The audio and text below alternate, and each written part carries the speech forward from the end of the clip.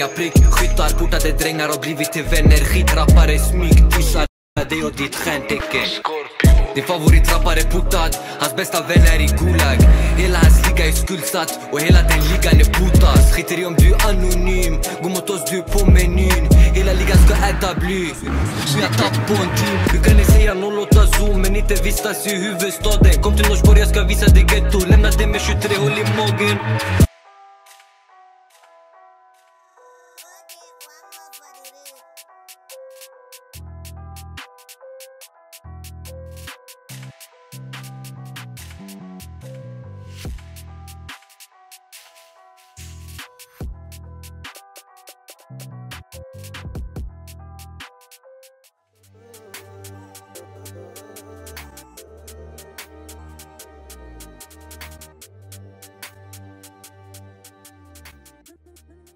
Var mordet kopplat till en rap-beef mellan två gangsterrappare i Stockholm?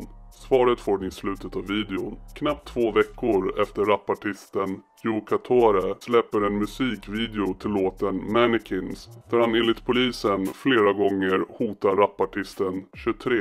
Flera gånger. Så befinner vi oss i början av april och snön ligger fortfarande kvar på marken i Norsborg i Botkyrka kommun i södra Stockholm. Den 5 april 2022 är en 19-årig man i en föreningslokal i närheten av tunnelbanestationen i Norsborg där han spelade kort. Utanför hade en mörk SUV med stulna registreringsskyltar fasttejpade över de ordinarie registreringsplåtarna parkerat. I bilen sitter 3 unga män. När 19-åringen sedan ställer sig upp för att lämna föreningslokalen ropar han till en av sina kompisar att de ska höra av sig om de ska någonstans, och han lämnar lokalen gående på Lokes väg.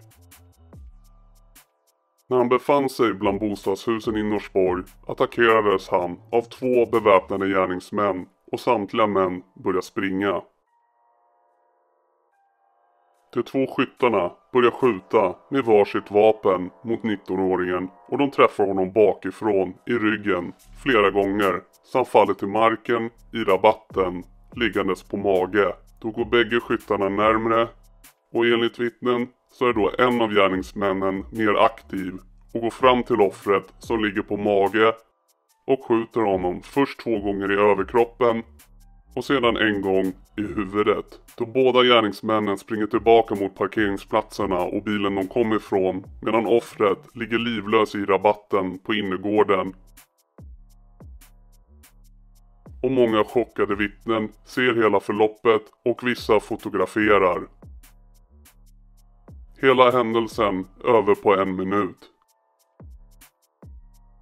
Först försöker allmänheten och folk från föreningslokalen och bekanta hjälpa offret tills räddningspersonal kommer till platsen.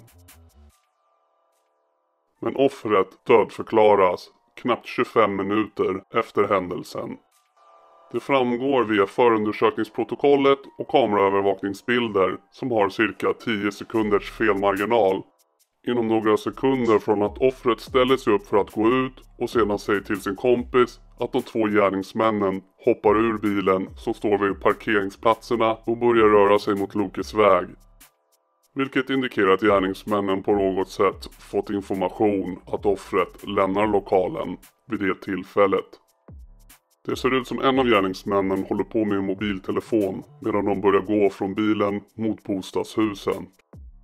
Enligt åtalet så avlossades minst 15 skott mot dödsoffret och det var en 16-årig pojke, MC, och en 20-årig man, Yxan, som med varsitt vapen som avlossade 10 skott mot mannens huvud och överkropp. 2 skott mot huvudet, minst 1 skott mot bröstkorgens främre övre del, minst 7 skott mot ryggen och sätesregionen. 3 av kulorna var enligt rättsläkarutlåtandet i mordutredningen direkt dödande. Ett av de dödande skotten träffade offret i hjärtat och de andra 2 i huvudet. Efter dödsskjutningen ska enligt åtalet skyttarna sedan ha skjutsats bort ifrån brottsplatsen av en 22-årig man, Dogge, som även han åtalas för mord och för att ha planerat dådet tillsammans med 20-åringen Yxan. Enligt åklagaren hade de bland annat köpt fleecetröjor i Solna som används till mordet och som sedan slängs efter dådet och senare hittas av polisen. I konversationer man kan läsa i FUP så kan man se att en av männen behöver hämta en tabbe för de ska jappa någon idag.